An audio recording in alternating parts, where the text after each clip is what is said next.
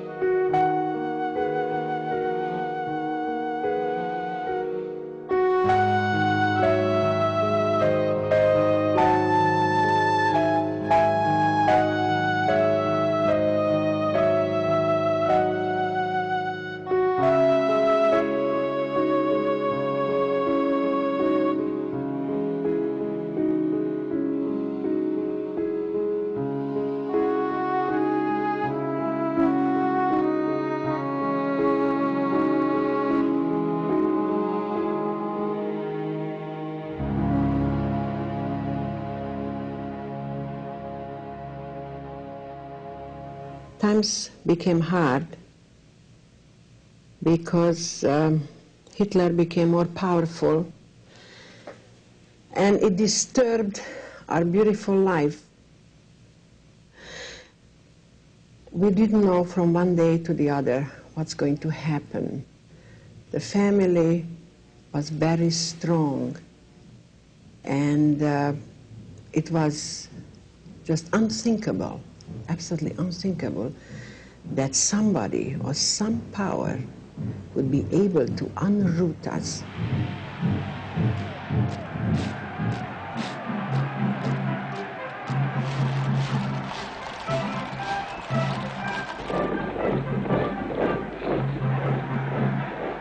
First of all, we felt that if there's going to be a war, it's going to be like a blitzkrieg. It's going to last maybe a month or so, and then it's going to be over. So we felt, well, if it's only going to last for a little while, the Jews will survive. They always somehow do. We didn't think it's going to last long, first of all. Number two, we didn't believe what he said or what he's going to do, that it's going to really happen. One of the members of the family was a brown shirt, an SR man.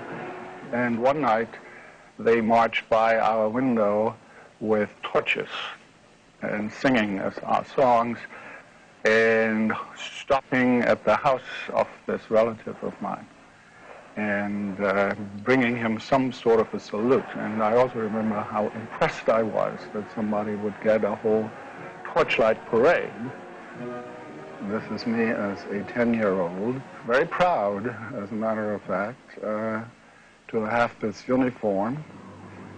I believe at that time, everybody reaching a certain age had to join the Hitler Youth. The greetings were changed from Salvete Discipuli and Salve Magister. It was changed to Heil Hitler. We had to, he came in and he said, Heil Hitler, students, and we had to stand up and say, Heil Hitler, teacher. And then we had a different curriculum because we had this Rassenkunde, which is raciology.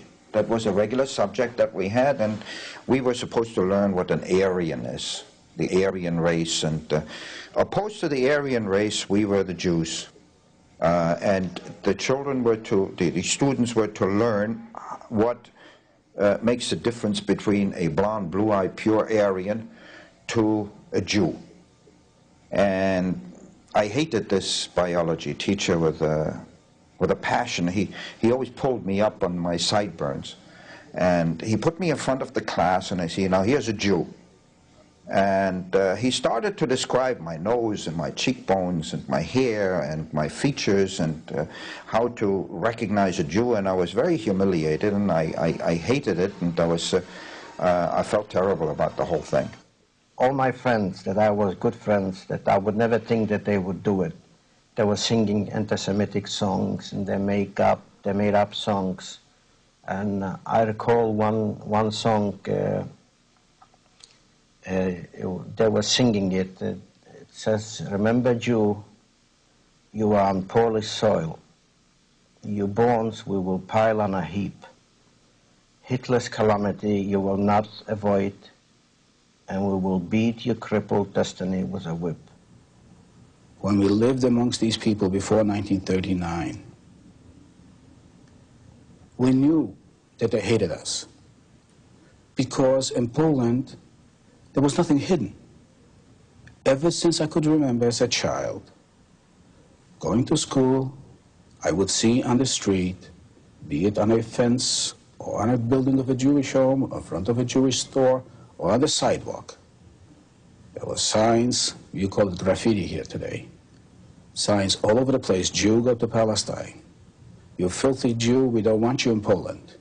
And of course the anti-Semitism in Poland was becoming more open because Hitler was in Germany, so the Nazi party had a great influence on the Polish Nationalist Party. They had a priest. He published a newspaper. His name was Ksiądz Czeczak, Father Czeczak. He published the most anti-Semitic newspaper, if you want to read. And there's a joke. Is it okay if I tell a joke? There's a Jewish man sitting in Warsaw on a bench, and he has this anti-Semitic paper, and he's reading it. So another friend, a Jew, passes by, and he says, Rab Chaim, was leint de Zeitung? This is an anti-Semitic. What are you reading this paper? He says, Rab Schleimer, if I read the Jewish papers, all I read is about Soros. The Jews are pogromed here, they're this, they're that. Look what they're doing in Germany. I'm depressed. So if I want to feel good, I take the anti-Semitic paper. And it says, the Jews own all the apartment houses in Poland. The Jews own all the factories. The Jews are the richest. They control the world. They control America. And Roosevelt is a Jew.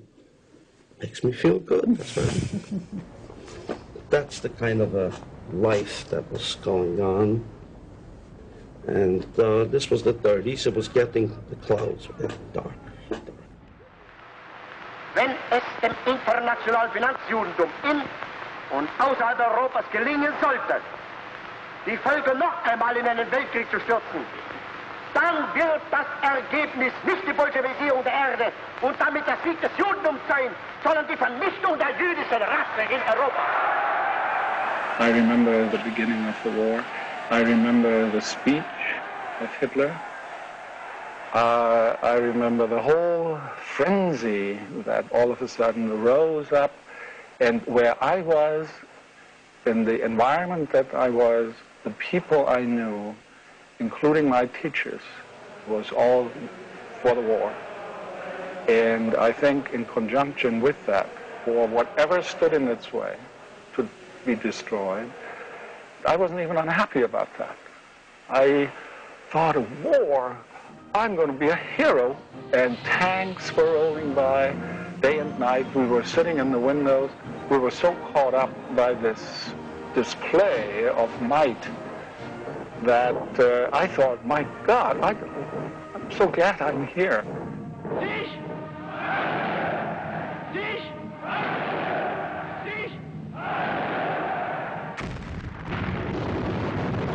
I remember the war coming to our town with a very severe air raid. I remember the whole city was just an inferno, and we all ran for our lives. We crossed a river called the Vistula, and certain things you can remember, and one of the things I remember is we were crossing on a little boat. We just looked at a wall of fire in the back of us. And it was bombing, constant bombing, and everyone was going towards east. The roads were littered with trucks and bodies and bodies everywhere, and I was swept with this tide of people going east. I had no idea how to get home. I had no idea how my family fared. And everyone was trying to evacuate, but there was no way. No way. There was a Polish girl in my dormitory who was very good to me, who helped me out a lot. And I figured out, gee, she's only a couple of miles away from here. I'll stop there and I'll get something to wear to cover myself. I had a flimsy nightgown on. As soon as I came down to her gate, she said, "Get away from here, you dirty Jew." And this is the first time that it hit me, that I really understood what it's all about. We had refugees from Poland, Polish Jews, who told us, do something, go to America, go to Israel, go to Palestine, do something, escape, because that's what's going to happen to you. And we thought, that's impossible. I mean, my father was born here, his father was born here, and my great-grandfather's was born here. It's impossible, but we didn't know enough. Had we known enough, I think we would have done more. My mother decided that she's going to go over to a friend of hers, who turns out to be a German. She went to her friend and said to her, look here, I don't know what's going to happen to us. I've got here some money. Keep it for me. Keep it. I don't know whether I'm going to come back, but if the kids are going to come home, give it to them. Give it to them.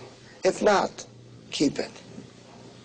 This very friend of hers went to the authorities, and she turned in my mother. The real fear was from denunciation. Suppose you would try to hide a Jewish person. In our city, it was not safe. Somebody would denounce you. So this I hold up as a crime, as a collective crime. Our people were still too anti-Semitic, and the nice, the good people on whom the Jewish friends could have counted were the most scared, the most weak, the least prepared to take on this huge, brutal machinery which exploded all around them. We still couldn't believe what the Germans had in mind, total annihilation of our people. It was still beyond comprehension. As a matter of fact, for the bulk of the 68 months under the German occupation, at no time did I realize or believe that this was a total annihilation process going on.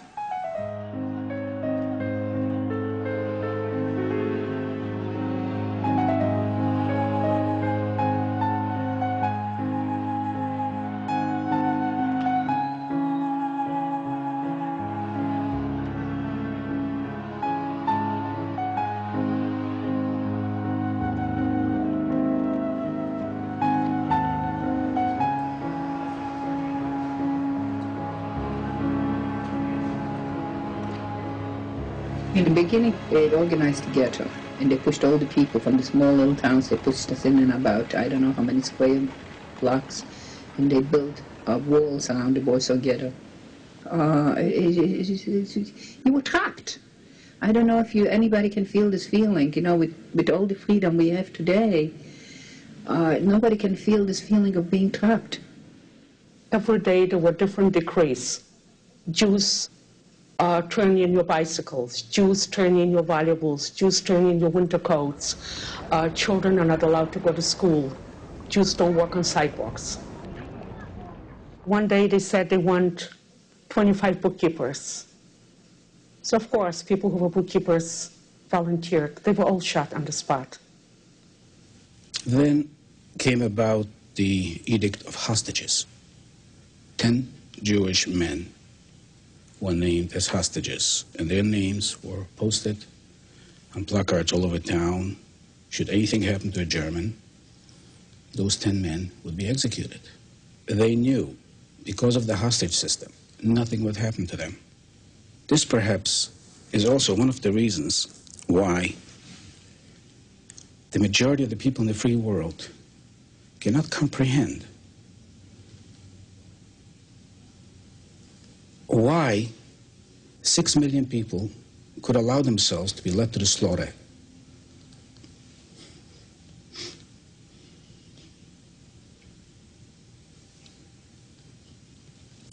Like sheep, without lifting a finger in their defense. It is very difficult to raise a finger against a machine gun. It is also very difficult to live knowing that because of my foolish act, 10 men have been executed, and they are widows and orphans.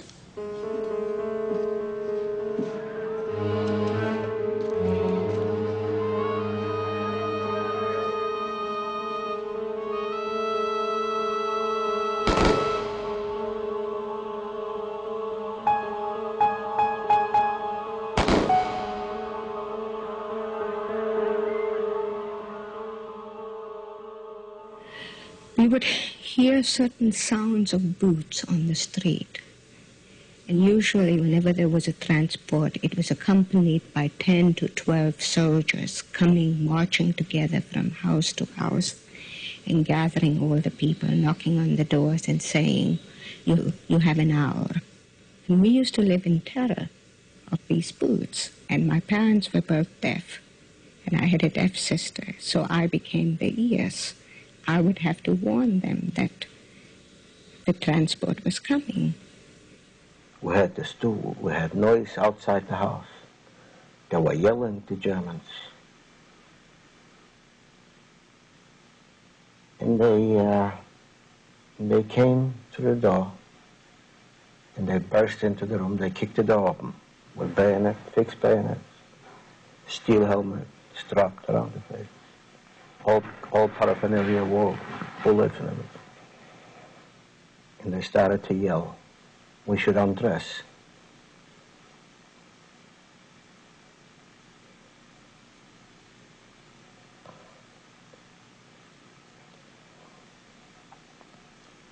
So we all undressed, mother and women and men. And then one of them said that my father didn't undress quick enough.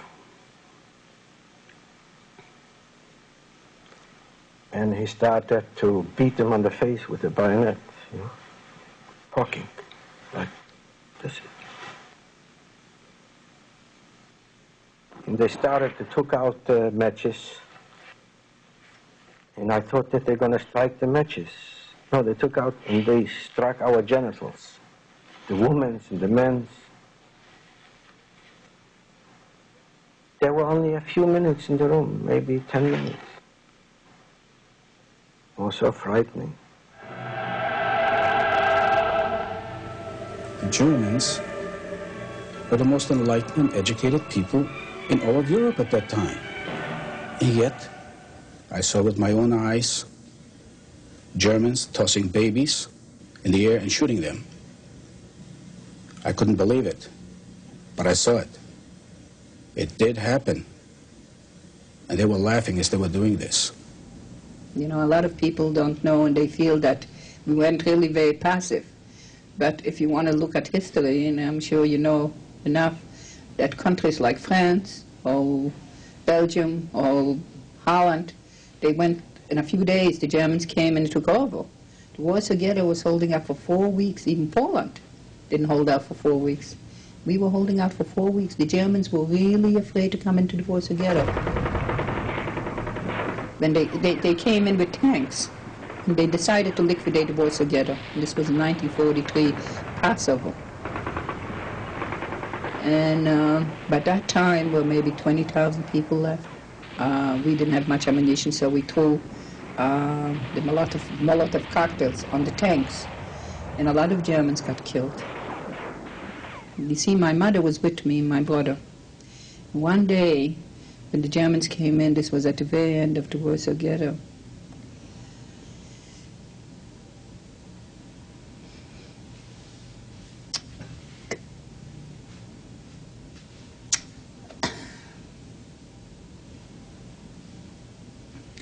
I want you to know my mother wasn't even 40 years old. Neither was my father. But my mother was... the Germans were coming, and we had to pull ourselves up on that rope, I told you, in the building. And she couldn't make it, so she went into the bunker below with the resistance. It wasn't exact. There were several bunkers. We didn't make big bunkers because we didn't want it. If the Germans will come in, we should have, not all the people should be caught. So we had like 5 different bunkers downstairs. And we were hiding upstairs, maybe 50, 60 people upstairs. My mother couldn't make the rope because the Germans were coming very rapidly. And she was hiding downstairs. And after they left, the Germans, I went to look for her, and she was gone. Everything was burning. You couldn't stay there. They smoked us out. People had to get out from the houses. We couldn't hide. And then, not only on top of this, after the houses were burning, they came in and they demolished them. So even if you were hiding, the people got suffocated underneath. They came with a fire truck. and with a ladder they took us all down. So it was my brother, myself, at that time I was married, my husband, and his sisters. We were all hiding there, maybe 50 people. Some of them refused to go, so the Germans killed them right there. So we piled up the dead people, and we were digging at the cemetery, and somebody brought a little girl to the grave, a Jewish girl. She was maybe 4 years old, a blonde little girl. The parents gave her away to Polish people to hide. And the Germans gave an order, anybody who's going to hide is going to be killed. So they brought a little girl. And the gendarme was standing there on top of a little hill and watching us work. So he went over to her and he gave her an apple.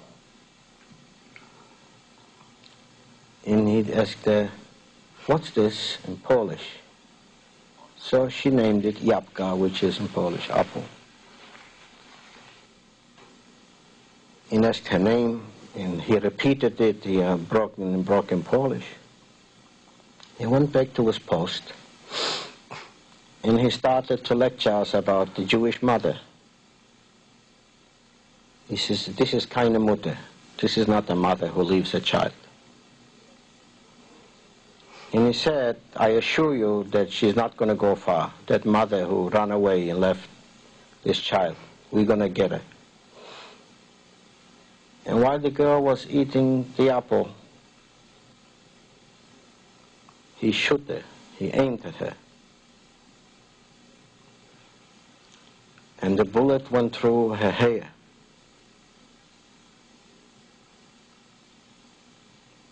And it screamed, the child screamed. Then he shot her again and killed her. And the child fell dead to the ground, and the apple rolled away. And we buried her with the rest of the others. By 1943, my parents realized it was just hopeless, that there was no point in trying to live in this fearful way, and so they decided to send my sister and me to a farm family out in the country, for which they paid great sums, and I had to hide the fact that I was Jewish. At that time, I was 9 years old. I had my sister who was 7.5, and then the son came back to the farm and announced to me that my parents had failed to pay for the last 5 months. They never told us that they had already been taken by the last transport out of Bratislava. And I took my suitcase and my sister looking for a place to stay. And I would go to places where I knew people who were Christians, and I knocked on the door, and they slammed the door right in my face. And not saying a word, not explaining, just as if I were just a beggar at the door, and they just closed the door in my face. And finally, I went to the home of these friends of my parents who were living on the forged passport, and they did the same thing. And then I knew that indeed I was the last Jew left. There was nothing for me to do for 2 days.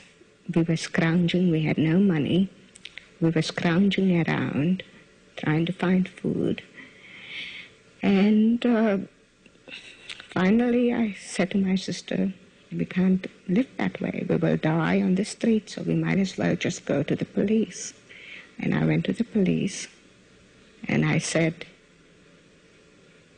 my name, and I said my parents' name, and I said I'd like to join them. And we finally were put on the train, and I was told that I would be going to Auschwitz. I saw they taking away the men separate, the children separate, and the women separate. So I had the baby, and I took the coats, what I had, with the bundles, and I wrapped around the baby, and I put it on my left side, because I saw the Germans were saying left or right. And I went through with the baby. But the baby was short of breath, started to choke, and it started to cry. So the German called me back. He says, well, what do you have there in German? Now, I didn't know what to do because everything was so fast and everything happened so suddenly. I wasn't prepared for it. To look back, the experience was, I think I was numb or something happened to me. I don't know. But I wasn't there even.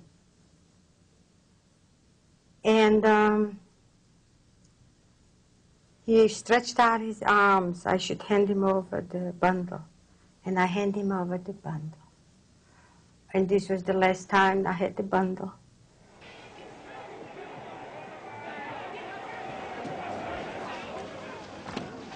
And I recall when they were piling us into the car, and they wanted everybody to move back so they could put more people in. Eventually, people kept going back, but there was no more room. I do recall them, they fired across to make more room. So they shoved another batch of people in. I remember a good percentage of people died. For 3 days, people defecated on the floor. 3 days we didn't have any food or water. And again, then I remember that the thirst was the overwhelming thing. We just couldn't. That is, again, something that keeps recurring in my mind. This constant thirst. And I remember when they let us off the cattle cars in Buchenwald, there was a hose with water, and some people couldn't even make it to the water. I sneaked up to the fence, and I found a hole there. It was a raw wood fence, and that was the day when I saw my train, my deportee train, and it just must have pulled into the station. Right in front of me stood one of the wagons, and one man immediately jumped off. My feeling was, my instinct, or what I made out, that he was asking for water. And immediately that SS soldier, with the club of his rifle, clapped him down, and several times, to insensitivity, whether he died or whether he was later put on the track. And then I ran away. I was so scared and I was so upset. I never saw anything like this in my life. I simply ran away. Yeah, I still hear the train, tum, tum, tum, tum. Nobody said a word. We were just wondering, where are they going to take us? One morning, I think it was morning or early afternoon, I don't know, we arrived, and the train stopped there for an hour. Why, we don't know. And a friend of mine said, why don't you stand up? There was just a little window with bars, and see. I said, I can't. I don't have enough energy to climb up. She says, I'm going to sit down, and you stand on my shoulders. And I did. And I looked out, and I saw paradise. The sun was bright and vivid. There was cleanliness all over. It was a station somewhere in Germany. There were 3 or 4 people there, one woman with a child, nicely dressed up. A child was crying. People were people, not animals. And I thought, paradise must look like this. And I had such yearning, I still feel it in my bones. I had such yearning to live, to run, to just run away and never come back, to run to the end, where there is no way back. And when I told the girls, I said, girls, you have no idea how beautiful the sun is. And I saw a baby was crying and a woman was kissing that baby. Is there such a thing as love? But my brother died in my arms. My younger brother was...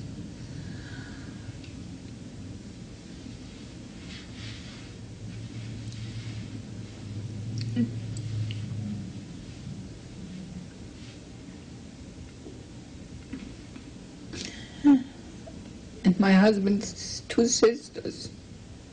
There was not enough oxygen for all those people, and they kept us in those wagons for days. They wanted us to die in the wagons.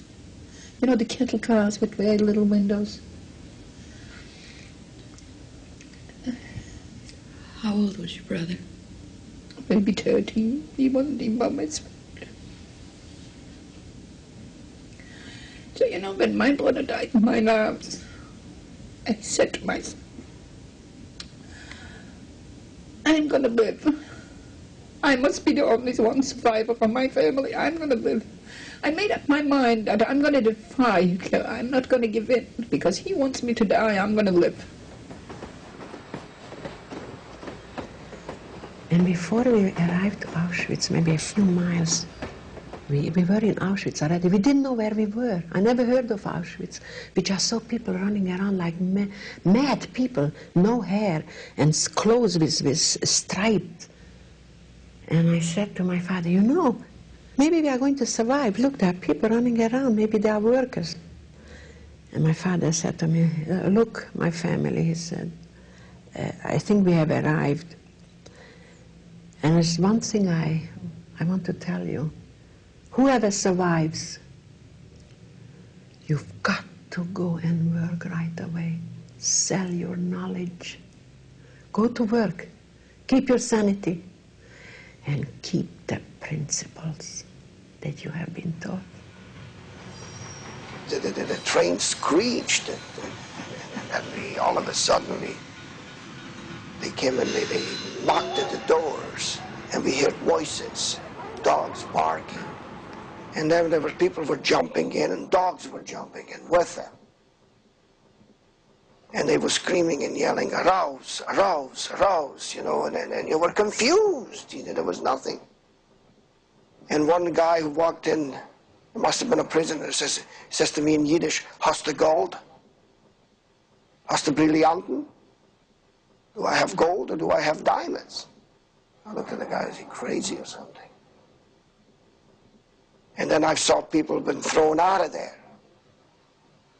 And I saw older people, they had to go and jump out of the train. The platform was low, and the train was high, and people were beaten. And then when he walked out of there, when finally he got out of the train, out of those boxcars, all of a sudden there was a stench hit you. And you didn't know what that is. And nobody told you what is going to happen. Nobody told you where you are, what's going on. The only thing that you saw, we saw SS, and we saw prisoners in striped clothes. And I saw dogs who were sniffling. And I saw people being beaten up, and they tell you to stand in line, and then way in a distance you hear music, a band playing. My God, it was such a confusion. I mean, you didn't know what was going on.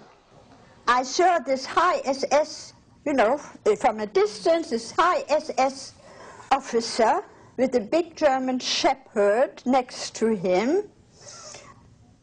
And the women had to step in front of him one by one. I saw a brief exchange of words, and I saw him pointing either to his right or to his left. And when I looked a little later, I saw all the older people, or mothers and children, or sick or handicapped people, were sent to his left. There also, these Polish people, both Jews and non-Jews, helped because they would say to these young women who carried their babies on their arms, give it to your mother, give it to your mother-in-law, don't be a fool, you can save your life.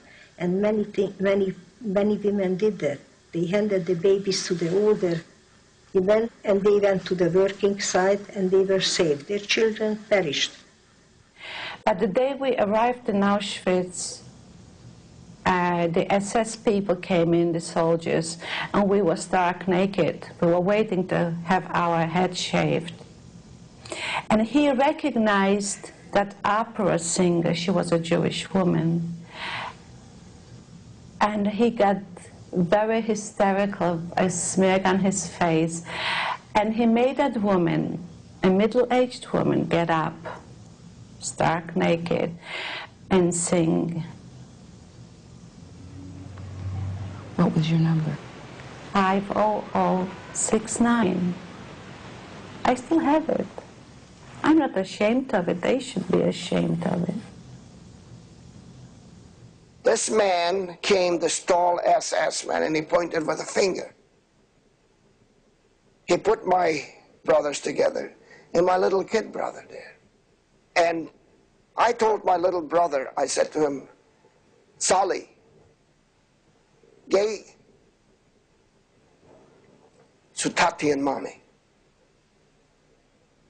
Go with my... And like a little kid, he followed. He did. Little did I know that I sent him to the crematorium.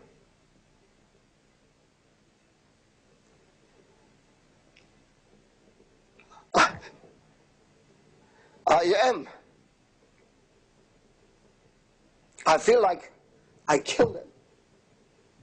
My brother, who lives now in New York, used to live in South America. Every time we see each other, he talks about it.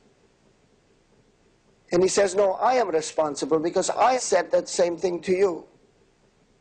And it's been bothering me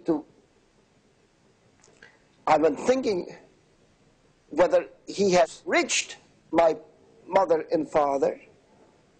And when he did reach my mother and father, he probably told him, he says, Avrumi had gezoekt dat hij zal gehen dus met ink. I wonder what my mother and father were thinking. Especially when they were they all went into the crematorium. I can't get it out of my head. It hurts me, it bothers me, and I don't know what to do.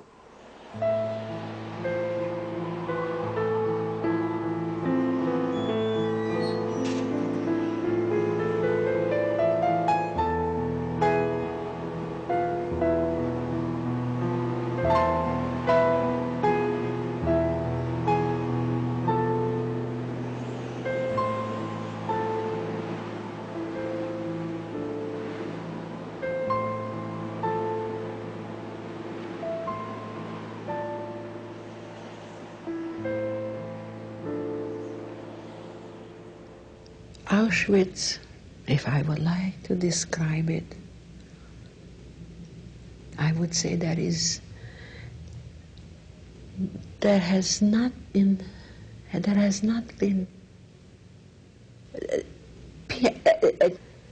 people did not invent an expression what Auschwitz was. It was hell on earth. And the silence of Auschwitz was hell. The nights were hell. And the days, somehow, we got up at 3 o'clock in the morning, and at 4 o'clock summertime, or 4:30 when the sun came up, it was not like the sun. I swear to you, it was not bright. It was always red to me. It was always black to me. It never said, never was life to me. It was destruction. And in the evening, when you dared to go out and you saw the flames of the crematorium, That was disastrous. The smell of the human flesh, which we didn't know it was. We were young kids, inexperienced of such horror. Who is? My father, my brother, and I were taken in one direction. My mother was immediately put into another camp. I was particularly attached to my mother, so it was devastating, I would say. But interestingly enough, as I said to you, there was an instinct, a sudden instinct of survival that, quite frankly, I didn't dwell on it. I can tell you honestly, I attribute my survival to this instinct, because I saw children just falling by the wayside, people dying.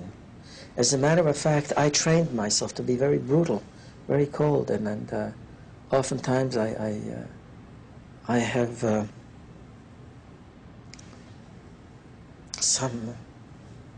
I guess I can't ask them to turn this off, can I? If you like.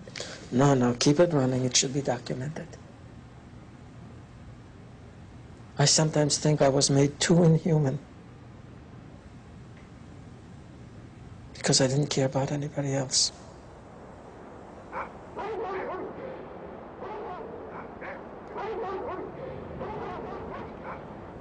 There were all nationalities. A lot of people think that it was only the Jewish people alone, but there were political prisoners and captured prisoners, as such as I was. I was in the 11th Armored Division, 11th Armored Infantry, and they moved us to Camp Mauthausen. Before I went to the Corps, I worked in, I suppose you'd call it like a carpenter shop, where they were working with wood. But I was anxious to get out of there because one of the men made a mistake cutting a piece of wood, and he tried to hide it, but he was seen.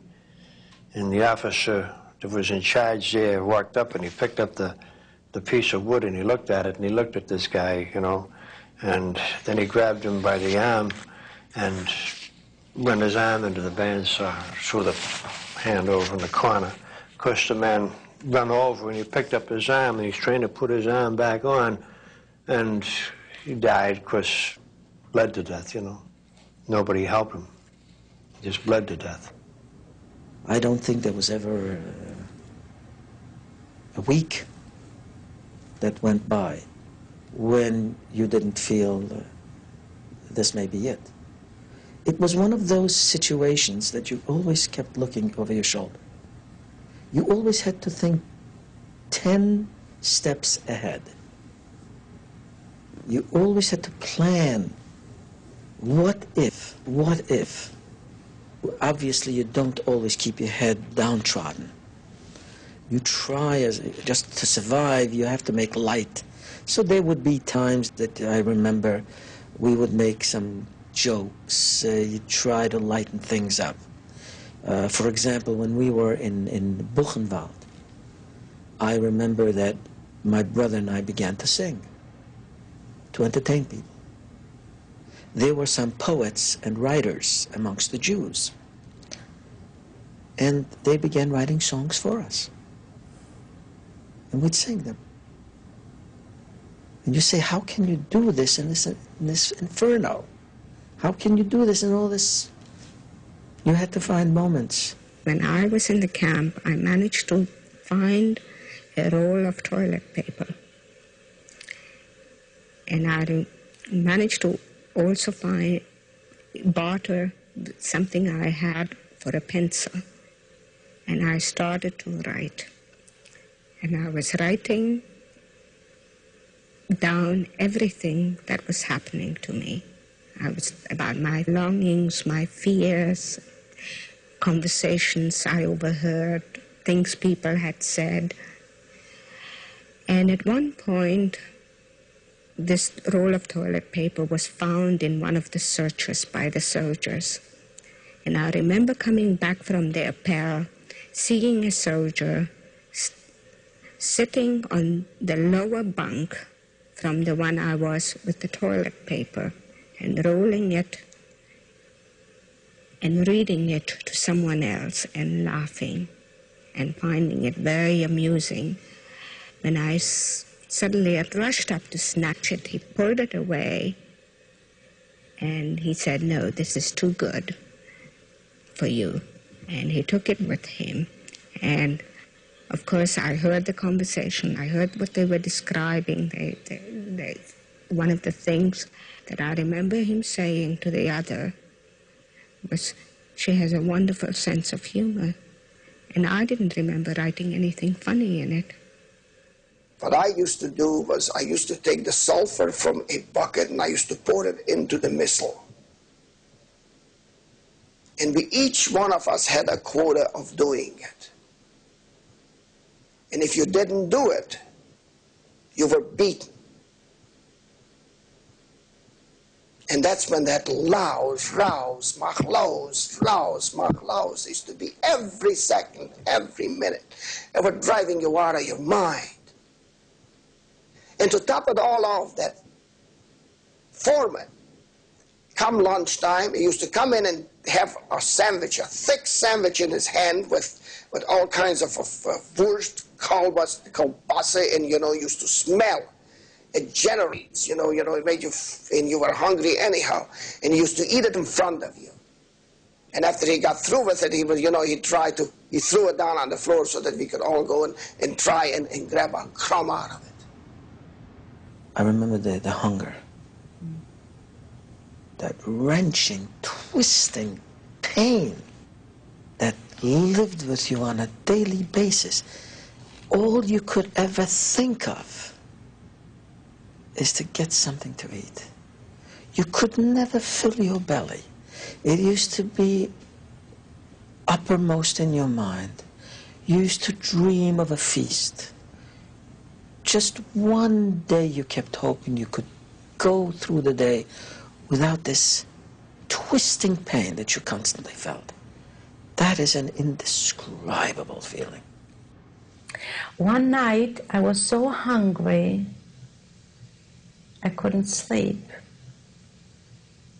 It was a very bad night. They were bringing in people for destruction from two particular parts of the country, from Benjamin and Sosnowiec. And the screaming and the hollering was going on, and all three chimneys were lit up. It was like broad daylight. I couldn't sleep. My roommate, she saved a tiny, tiny slice of bread and a piece of margarine for breakfast. And that particular night, I stole that piece of bread from her. I never admitted. And she got up in the morning and she was swearing like a truck driver. And I just closed my ears not to listen to the swearing that she did. And still in all, together we went to work in the morning. And the whole day she didn't forget that she lost her piece of bread. I never admitted that I took it. They put me in a block with 500 other women.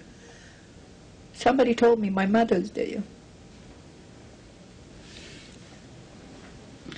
My mother was taken a few days before, as I told you. So I went to see her, and my mother was there. So it's like I lost her twice, really. But she was very, very lost. She was lost. She was very passive, she was very lost. And they gave you one portion of bread and one portion of soup for the day. And my mother became very skinny, and she was very thin, and she was very, lost there. So I used to bring her my soup to her, and I just cut off a little piece of bread, and I said to her, somebody gave it to me, eat it. And I used to give it to her and run out, because if she would say to me, eat a little bit, I would eat. I was very hungry, but I felt that she needs it more than, you know, I was younger. She needs it more than myself. So I used to give her the soup and run out because I didn't want to be tempted that I should eat with her. It was within a matter of months that my father became ill. Very high fever. That was one of the signs. You just touched someone and they were literally burning up. And he could not go to work. And generally, the word was, you've got to go to work, because if they find you in there. They had a sport. If someone became sick and they took him out, and he said, I'm all right, just I want to rest one day, they'd say, well, okay. See if you can run a straight line. And what they did, in his case, they took a bunch of people out. And they told him to run in a straight line, but they were firing bullets on either side of that line, so that if they couldn't hold the line, and that's what happened with my father. There was a period of time that I walked around, I would say that was the first year. I just kept asking, why? And I couldn't get the answer. I remember I walked by a spot and a guard hit me very hard over the head.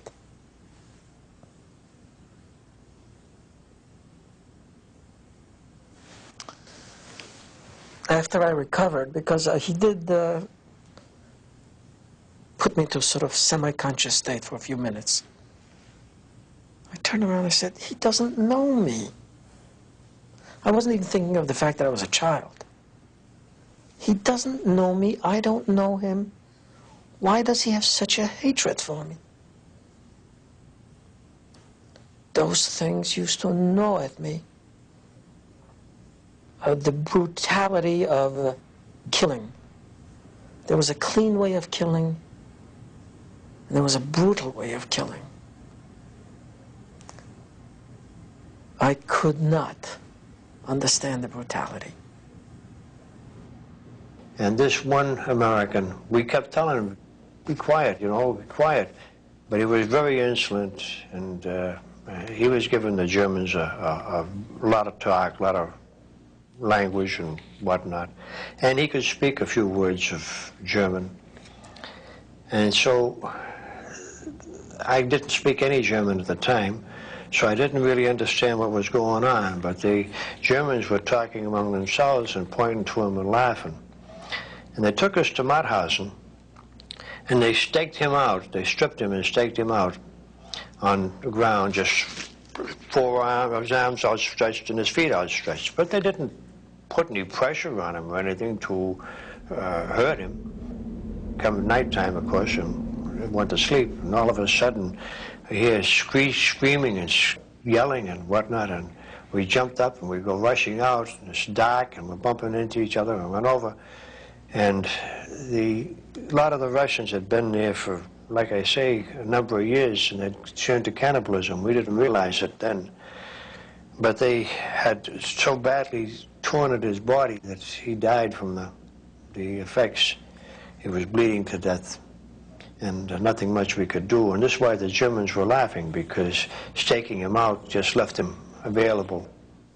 There were like 5 or 6 girls who were working the pulver room, where they put actually the ammunition, you know, the what do you call the powder, into the grenade. So they were every day searched from head to toe naked. And then they were going into work, and then they left work. But they were able to smuggle out some of the pulver. How? In the vagina, in the mouth. We were able to smuggle out some of the powder. The powder was in something? In a capsule, very small capsule, which were inserted into the grenade. So and then we gave it to the men, and we blew up one crematorium in Auschwitz. So I want you to know that they was in the camp, in the concentration camp, with Germans surrounded, with really the impossible. We did blow up one crematorium. When the Germans were looking to the ruins of the crematorium, they were able to find the shells, and they saw it was from our factory. And they took the 5 girls or the 6 girls who were working in this ammunition factory, and they hung them. I just never got it out of my mind. It was so painful. And the whole camp had to watch. And they were hanging there for 3 days. You know, when I talk about it, I just have such pain. When I was at the last end of my time in the camp, and I was too sick, and I was told not to go on sick call. And I asked why, and they said, you don't come back from sick call. And I was pretty sick. And so when the Germans made their inspection, after everybody had gone out to work and found me there, and they started beating on me, and I crawled out of the barracks, and I crawled underneath. And underneath the barracks was all muck and slime and human feces and whatever. And I got down there. They tried to chase me out from under there. That night, when I crawled out, some of the fellows that were in my outfit that were still alive brought me some soup. And the next morning, they piled me with the dead bodies. And I stayed with the dead bodies until nighttime, and they'd bring me back in again at nighttime, because they would bury from one end the oldest bodies first, and they couldn't catch up with the amount, so they were, you know, cremating. So they put me with the fresh bodies. Every morning, that was one of the first things we had to do, was to carry out the dead. Right across from us was a charnel house filled with corpses. Not just the inside, but overflowing all over. There were corpses all over. I walked beside dead people. And after a while, it just got to be so that one noticed, and one had to say to oneself, I'm not going to see who it is. I'm not going to recognize anyone in this person who is lying there. And it got to the point where I realized that I had to close my eyes to a number of things. And otherwise, I would not have survived even at that time, because I saw people around me going mad. I was not only having to live with all these things, but with madness. I was very sick. I got diarrhea. That was already recuperating a little bit from the malaria. And I walked out with 2 pails of human waste, and I was going towards the dump.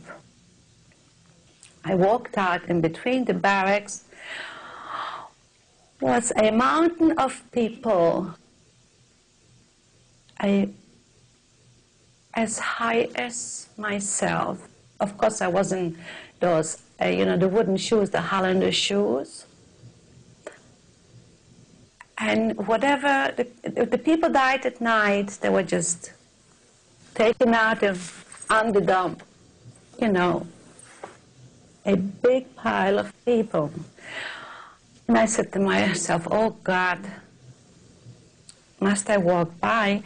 But meanwhile, I couldn't hold back, and I just put down the 2 pails, and I sat down because I had a sick stomach.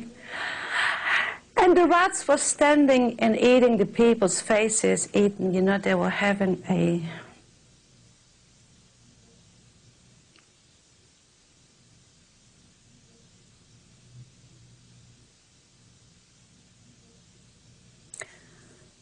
Anyway, I had to do my job.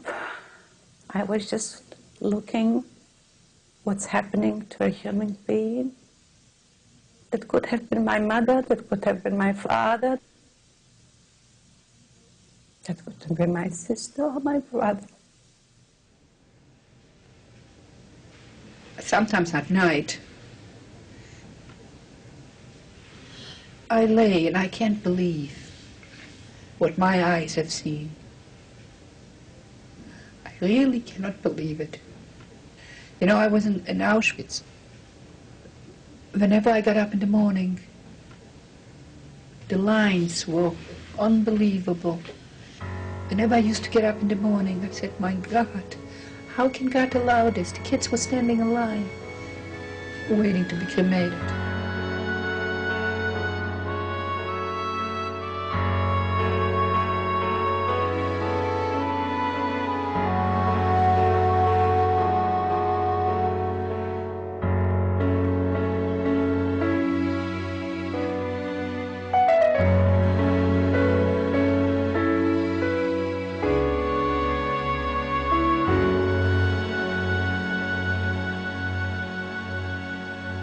Word spread around that the Russian troops are coming close from the east. So our hopes were on the rise again, because we thought the Germans would just disappear or run away and leave us there to be liberated by the Russians. But that would have been too good a fate for us, too good a solution for us. Instead, on January 20th, they lined us up again, threw each of us a quarter of a bread inside the camp. We were outside the camp, line up, and that's when the death march started. The march started. We didn't know then. Later it became known as the death march in the truest sense of the word. Older people, everybody who could walk, they just took. And I said, no, I'm not going. I don't care. And what we were made believe that the whole camp is mine, that once the Germans will leave, they will blow up Auschwitz. I didn't care. I told you, after I saw those girls hang, something happened to me. I really was, this was already, I was so close to those girls. It was just very, very, very terrible. So this whole bedraggled group was marching, and people were dying left and right. And it was just, it was absolutely, and there was nothing you could do. I mean, if you tried to help somebody, you would stay there. It was not, I mean, it was totally hopeless, As we started to march into the woods, it must have been late in the night when they made us stop. And we lay down on ice, because I remember in the morning we woke up in water. Our bodies melted the ice. The shoes we had gotten had wooden soles, and from walking so much, the soles wore off completely. Also, when the snow fell, the snow would stick to the soles, so you couldn't walk with them either. Anyway, they just dissipated. The shoes dissipated, and at that point we would just rip a piece of cloth off our whatever we had, cold dress, and wrap it around our feet. And we couldn't bend our knees or the ankles, just walk like robots, just drag step by step. But we knew the minute we fall down, that was the end. My sister kept on saying she cannot do it anymore. And I said, you have to. And it came to one point that I had to take her on my back and practically carry her. And those who couldn't walk, the German would say once or twice, "Geh, du musst gehen, geh weiter." But some of them, they just resigned themselves. And we would march on. It was about 1,000 or 500 of us. And then about 5 minutes later, we would hear a sound of a gun. It started to rain. And it was like a cloudburst, thunder, lightning. It was pouring. And they just kept shooting all night. They decimated us that night. This was one of the most unbelievable experiences any man can even visualize. When the nature came back to life, let's say a March or so, and things started to sprout, they would run into the field and pick a blade of grass or a bud from the tree to eat, just to eat. We left 5,000 or 10,000, and by the time the trip was over, there were only a few hundred of us left.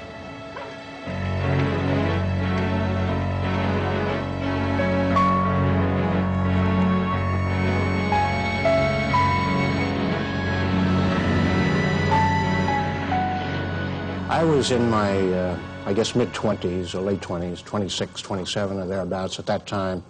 My rank at that time was first lieutenant.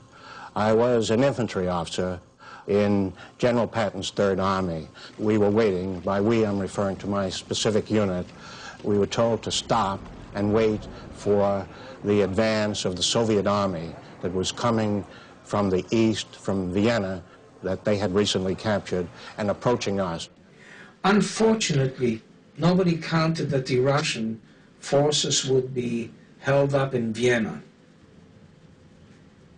So the whole thing got delayed, and in the meantime, while the squeeze was going on, there was no food in the camp. And there were, I mean, it was sort of a concentration camp at its worst. There was the camp was overcrowded. There were cases of cannibalism in the camp at that time. There was a little bit of grass or some stuff like that growing outside. It was all eaten up. There was nothing there. I'll never forget that there was a huge pile of corpses, which were moving. They were still alive and breathing, but they were just piled up there. And this pile was actually moving, this whole pile. And, you know, the moment somebody sort of fainted or passed out, you know, you just simply used to drag him and put him on there. 2 or 3 tanks then stumbled upon Mauthausen concentration camp. Again, there was no prior knowledge, as far as we knew, to the existence of this major concentration camp. The effect, I think, was pure chance that our American tanks found these. I jumped out of the Jeep to head in towards the main gate, and even though it was a beautiful day, very, very beautiful day, as I mentioned, I felt a brief chill. I don't know what caused the chill, perhaps a premonition of what we were about to see within the camp. But I jumped out of the Jeep and then proceeded into the camp, looking around at this horrifying picture of stone, barbed wire, machine guns that encircled the whole camp. We heard lots of commotion all over. It was tremendous pressure all over. The gates were closed. And I want to emphasize that Salzwedel did not have only Jewish prisoners. We have been with lots of Danish and Dutch prisoners and gypsies. And the gates were closed. And everybody was standing in the yard like one man. And about 11 o'clock, we heard a tank stopping at the gate, and 2 shots fired, and the gates opened. And as we ran, there was a white and a black American standing side by side in the tank. It's the first time I saw a black man. I loved him for it all my life. And he stood there erect, maybe because he understood. And the boss was running, and he shot him. I still see him lying there with his beautiful shiny boots that I was shining an hour before. And I had no pity on him. And we were liberated, and he said, everybody goes. And everybody went crazy, crazy. It was April the 11th, 4 o'clock in the afternoon. I remember it as clear as a bell. I remember the Americans coming in. I remember we almost killed one of them because we kept throwing him up in the air. And he just couldn't take it. His body couldn't take it. But first there was that, is this really an American soldier? Don't forget, we heard the front coming up. You hear the bombardment, and you hear the heavy cannon fire in the distance. So we knew they were coming. And when you see the skeleton crew, you begin to realize something is happening. You walk around, you just say to yourself, is this really happening? It's a feeling that is elation, but at the same time you say, don't get carried away because it might be a letdown. So you don't know whether you want to jump or whether you want to be happy or not. When they finally came in, and you saw the jeeps roll in, you saw the different uniforms, you realized it's over. The thing that impressed, I think, all of us immediately was the horrible physical condition of most of the inmates whom we saw. Some of them actually looked almost like living skeletons. I took a look at some, and I would estimate their average weight might have been probably 85, 90 pounds or so. Many inmates, including some whom I met later, were in very bad situations physically from diseases. There was diarrhea, dysentery, typhoid, pneumonia, diphtheria, you have it, almost any disease mentionable. One of the saddest things in my life has been that I have no recollection of the liberation because I was totally ill with the typhus. Had I had to wait another 2 days for the English, I would not have survived. So they bring up these K rations and they distributed that throughout the camp. Now, this produced a tremendous death rate instantly. People were eating that stuff and got diarrhea, and there was nothing in the world to stop it. You know, I mean, it was like poison. And I remember there were doctors in camp, prisoners, kept going around saying, don't eat this, your bodies can't take it. I don't remember whether I paid much heed, but I know I overdid it. Thank God I didn't die. But oh, I was sick. I was deathly sick. We talked with some of the civilians down in the camp, and they, of course, denied any knowledge whatsoever of the camp. What they, in effect, were saying, that up at the top of the hill where the camp was, that this to them was just a training area for the German troops. In other words, they were trying to impress us with the fact that this was to them only a training camp for German troops. They admitted no knowledge whatsoever of the concentration camp, and they just basically lied to us, perhaps with few exceptions all the way through, because when one analyzes the records of what had actually gone on at that place, the people could not help but know that the camp was there. And there was this American soldier who spoke Polish, and he asked us who we were. And we explained it to him. He interpreted to the American boys, and one of them took off a submachine gun. He handed it to me, motioning to kill the German prisoners. I became very frightened, and I gave it back to him. I just walked away from him. I couldn't believe it that the Americans were real. I couldn't believe it that the Germans were actually defeated. It took a long time to understand that there was a stronger power than Germany. To us, they were the all-powerful. And they brainwashed us to such an extent that we had no belief in ourselves. We had no understanding for right and wrong. And I recall the same afternoon, I sat down on a big stone, and I said to myself, what's now? What's going to happen to us now? We're all free. Are we really free? Where's the family? I'm a young person who had a sheltered, innocent life, and what am I going to do now?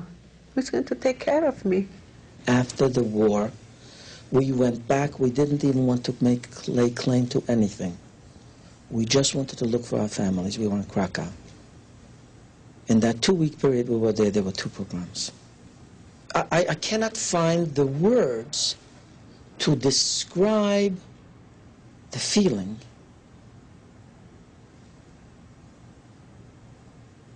the incredulousness. It's impossible to elucidate. Here I'm coming back from what I call hell, and I remember saying to myself, you know, when we get back to Poland, they're going to feel sorry for us. They'll open the doors for us. And we arrive in Krakow, and we're waiting in one of those holding areas for the DPs. And they're attacking with guns, knives. It was terrible. The Russians were protecting us. I heard a group of Polish people talking amongst themselves, saying something to the effect, well, whatever Hitler did, at least we're grateful to him for having solved the Jewish problem for us. Now, this is after the war. This is after what has happened to our people. What I felt when the liberation came,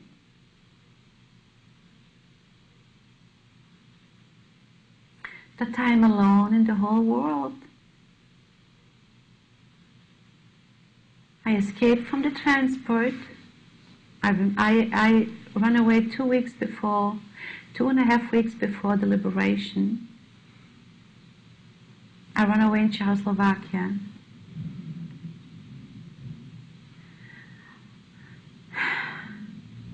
I had no desire to live. I had no place to go.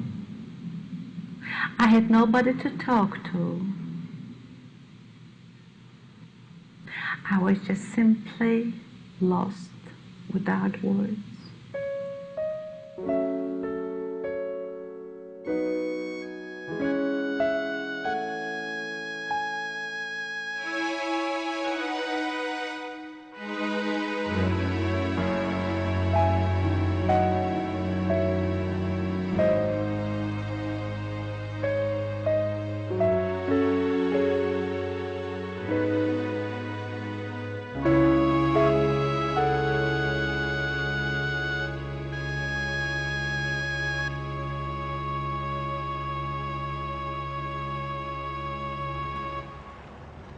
We arrived in June.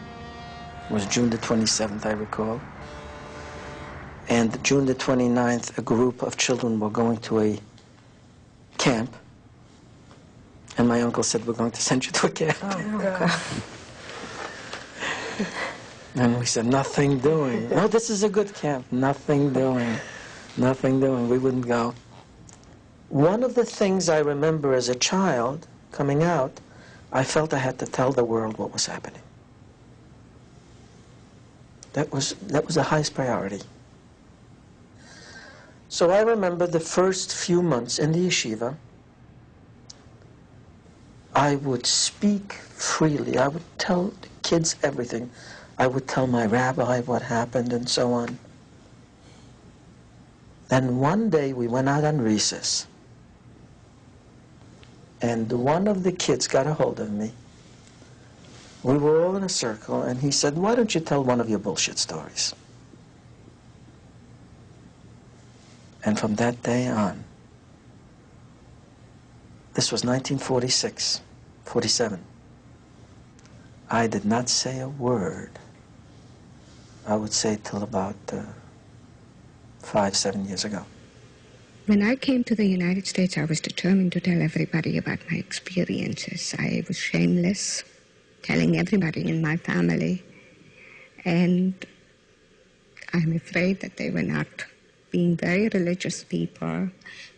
They felt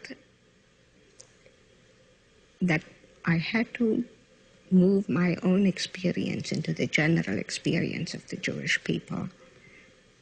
And I found that it was a way in which they were telling me they couldn't bear to listen to it. The disgust, the German behavior towards us, the torturous days and nights, it's something that we have. It's in our mind. We can't forget that. 6 million people is just women and children. I can't tell you everything in an interview. I couldn't even describe one day in the ghetto. I don't want to live with that pain. If but it's there. It's there, it formed its own entity in its surface whenever it wants to. I go on a train and I will cry. I will read something and I'll be right back there where I came from. And I can't erase it. I'm not asking for it. It comes by itself. It has formulated something in me. I'm a scarred human being among human beings. I'd like to believe, as a person who has learned to think at a later life, and as a person who is a native German, that the Germans would not have been able to do all the total madness with the destruction of Jews and other nationalities if it had not been sort of tied up in this madness of the war. I'm a product of that culture, and I think many of the things that were brought out in its most negative form I was part of that. And I just really felt I had to get away from that in order to look at myself.